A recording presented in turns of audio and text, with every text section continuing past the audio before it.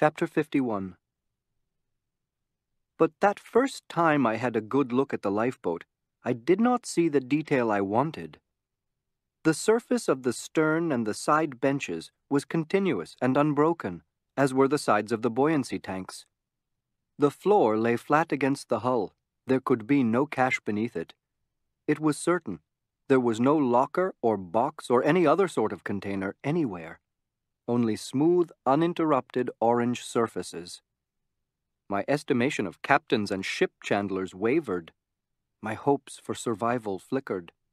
My thirst remained.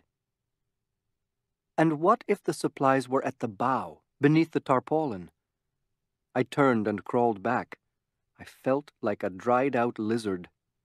I pushed down on the tarpaulin. It was tautly stretched.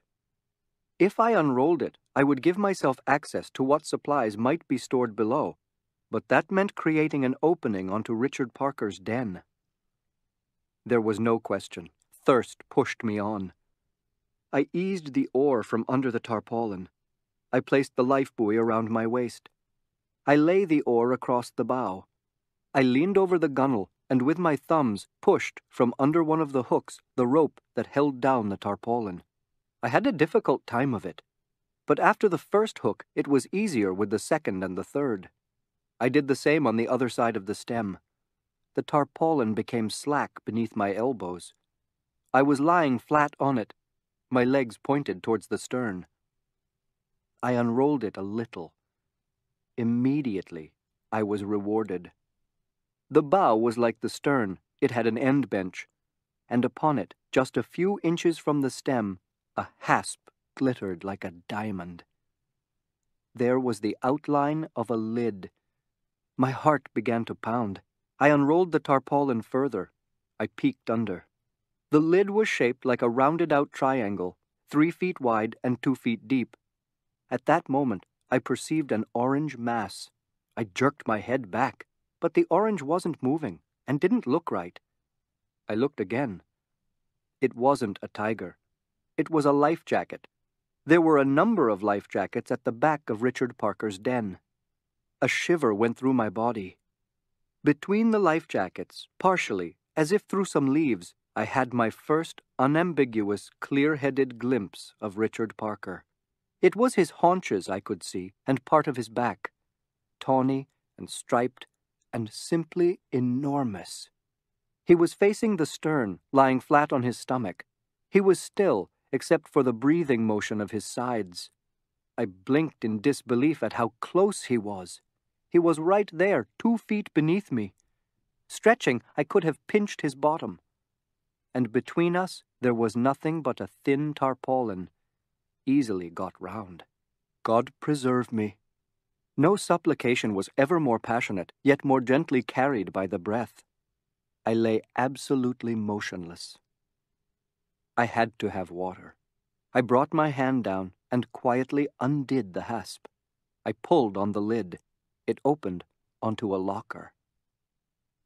I have just mentioned the notion of details that become lifesavers. Here was one.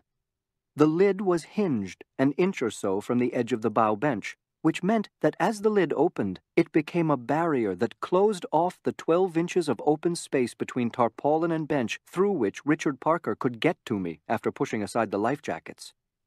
I opened the lid till it fell against the crosswise oar and the edge of the tarpaulin. I moved onto the stem, facing the boat, 1 foot on the edge of the open locker, the other against the lid. If Richard Parker decided to attack me from below, he would have to push on the lid. Such a push would both warn me and help me fall backwards into the water with the life buoy. If he came the other way, climbing atop the tarpaulin from astern, I was in the best position to see him early and again take to the water. I looked about the lifeboat. I couldn't see any sharks. I looked down between my legs. I thought I would faint for joy. The open locker glistened with shiny new things. Oh, the delight of the manufactured good, the man-made device, the created thing! That moment of material revelation brought an intensity of pleasure, a heady mix of hope, surprise, disbelief, thrill, gratitude, all crushed into one, unequaled in my life by any Christmas, birthday, wedding, Diwali, or other gift-giving occasion. I was positively giddy with happiness. My eyes immediately fell upon what I was looking for. Whether in a bottle, a tin can, or a carton, water is unmistakably packaged. On this lifeboat, the wine of life was served in pale golden cans that fit nicely in the hand. Drinking water, said the vintage label in black letters. HP Foods Limited were the vintners. 500 milliliters were the contents. There were stacks of these cans, too many to count at a glance. With a shaking hand, I reached down and picked one up. It was cool to the touch and heavy. I shook it. The bubble of air inside made a dull glub, glub, glub sound. I was about to be delivered from my hellish thirst. My pulse raced at the thought. I only had to open the can. I paused. How would I do that? I had a can. Surely I had a can opener. I looked in the locker. There was a great quantity of things. I rummaged about. I was losing patience. Aching expectation had run its fruitful course. I had to drink now, or I would die. I could not find the desired instrument. But there was no time for useless distress. Action was needed. Could I prise it open with my fingernails? I tried. I couldn't. My teeth? It wasn't worth trying. I looked over the gunwale. The tarpaulin hooks. Short, blunt, solid.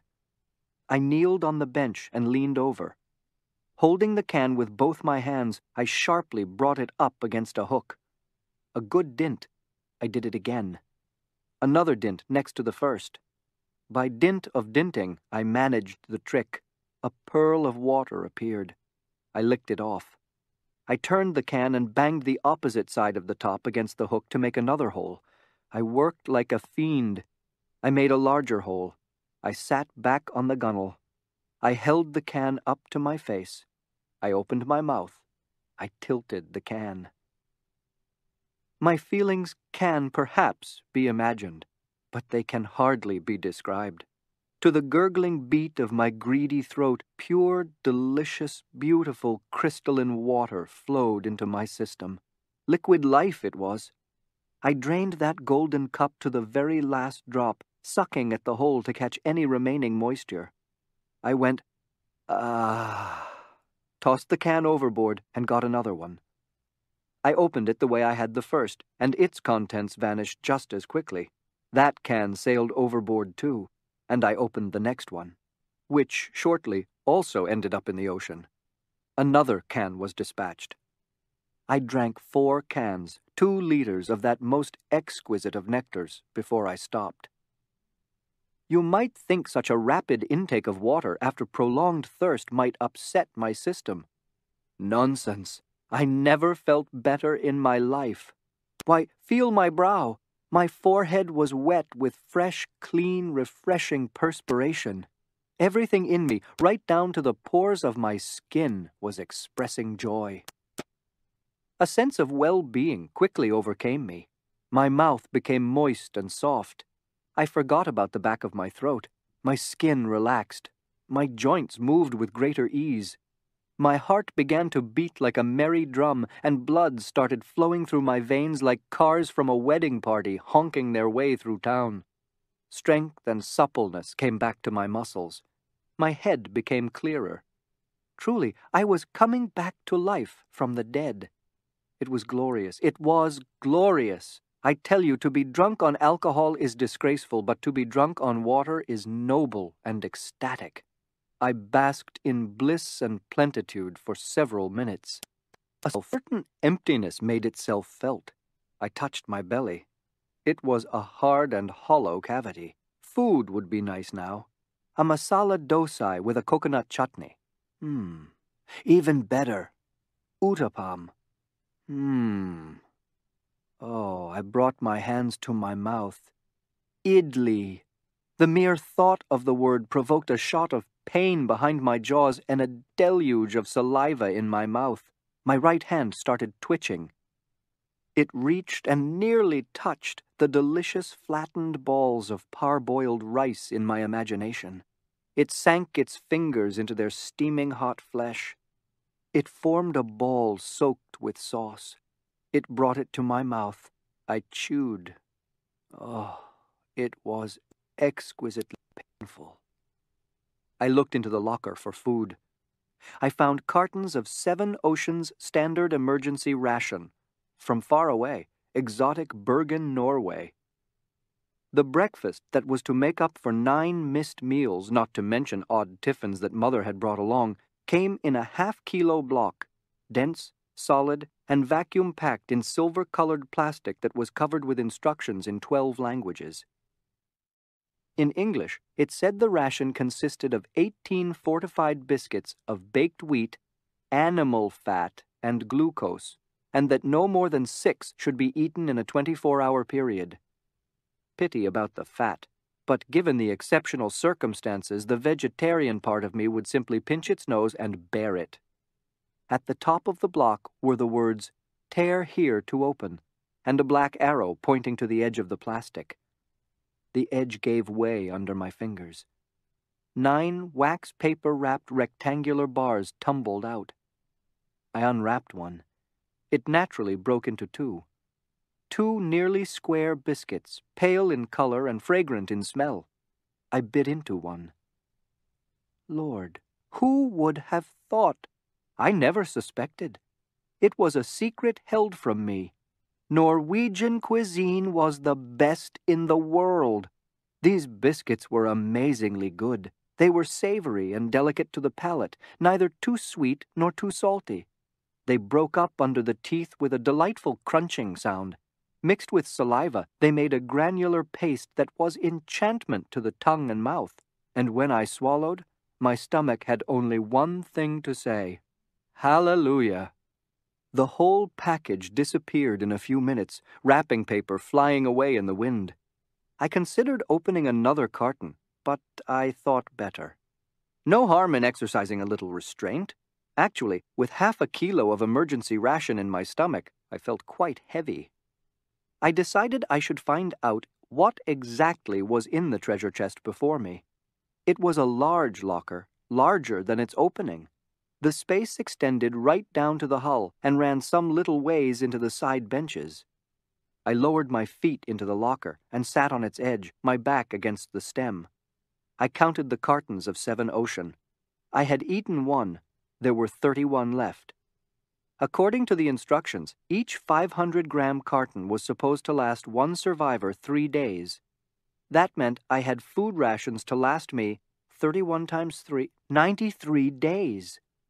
The instructions also suggested survivors restrict themselves to half a liter of water every 24 hours.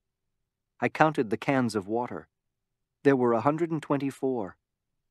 Each contained half a liter. So I had water rations to last me 124 days. Never had simple arithmetic brought such a smile to my face. What else did I have? I plunged my arm eagerly into the locker and brought up one marvelous object after another. Each one, no matter what it was, soothed me. I was so sorely in need of company and comfort that the attention brought to making each one of these mass-produced goods felt like a special attention paid to me. I repeatedly mumbled, "Thank you, thank you, thank you."